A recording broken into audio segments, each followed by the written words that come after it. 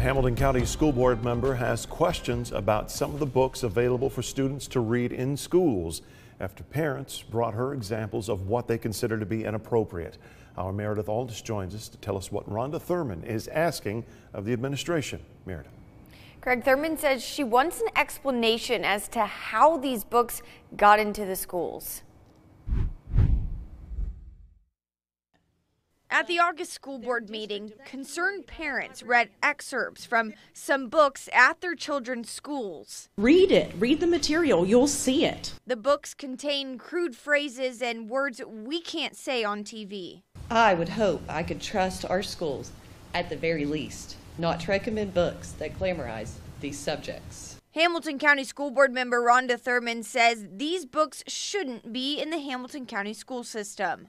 Their parents send them to school expecting us to take care of them, and then we allow them to see this filth.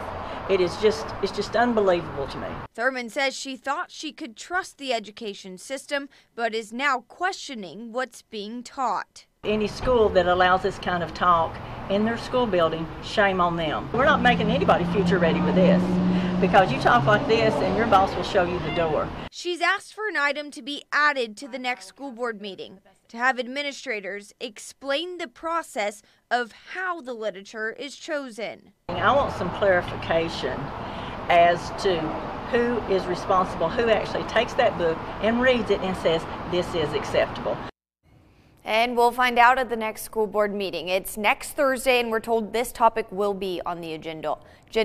We have a list of some of the titles of books from concerned parents inside the WRCB app. Reporting live in the studio, Meredith Aldis, Channel 3 Eyewitness News.